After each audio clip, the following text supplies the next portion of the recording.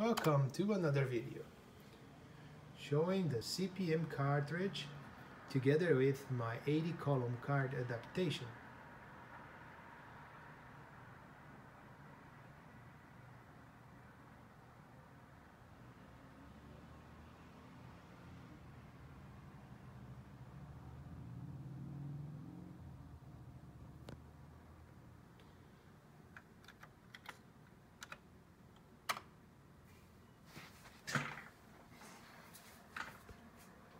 As you can see, we have some files.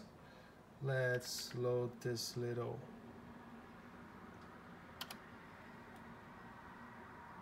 file here. I hope you can read. The screen is pretty bright. Yeah, better now.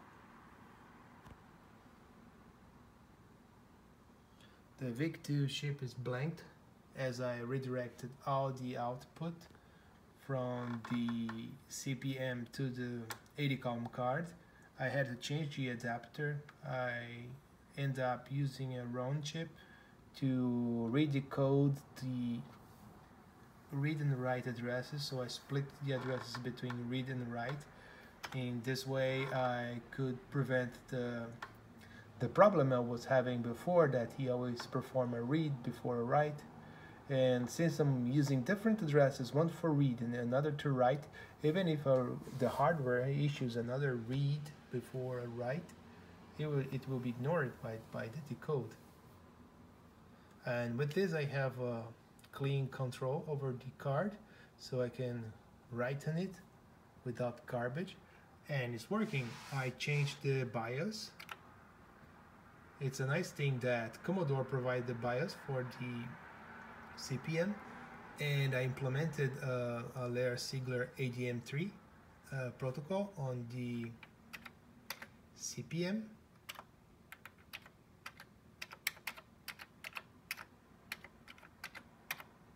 See here, Word Start Dock.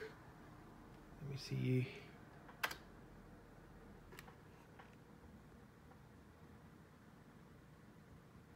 Takes a while to load. It's normal from the SD to IEC interface. And I had a problem with the BIOS because it's pretty small and you can only use 6 sectors, and that took me a while to write the code. It must be small enough, and I had to remove some code. I removed the strings, all the Commodore strings.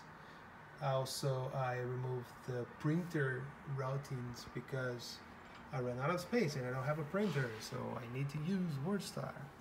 That's what I did. And here it goes. I can use the control keys like a normal CP/M machine. Let's do some text here. You can write here.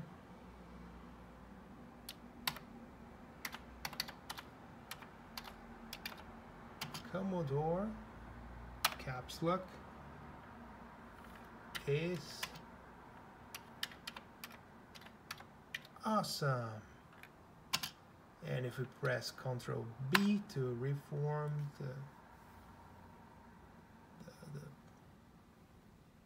no, it's not Ctrl B. Apparently I did something wrong.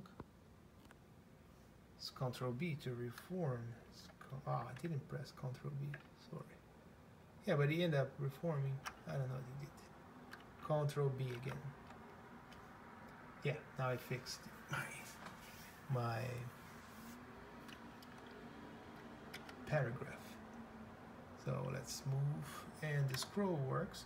The Lair Sigler, it's pretty dumb, but because it doesn't have insert and delete rows, you see that it writes all the rows again, but it works. It's simple. It's the one that I could fit. It doesn't have highlight. It doesn't have smart operation, but at least I can use a real application on my Commodore 64.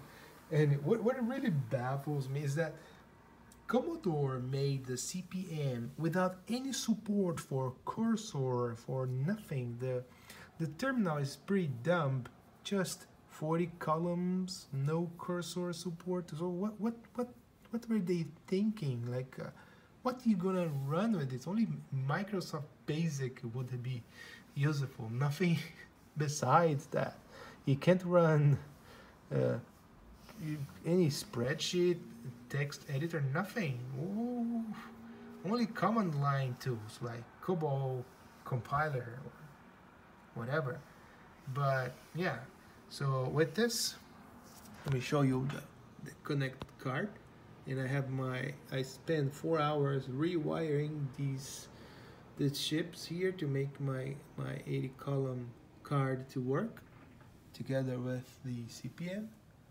The VIC2 is still blanked, and I can use WordStar now. Finally, a decent CP/M application running on Commodore 64. How cool is that, huh? Yay! Mission accomplished. We can type more here.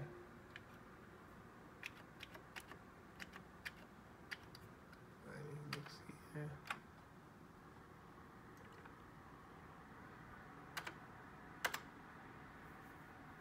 And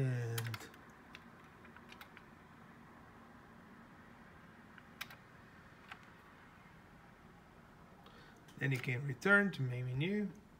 It's Control K, kill. Wait. Yes, abandon. Takes a lot of time to return.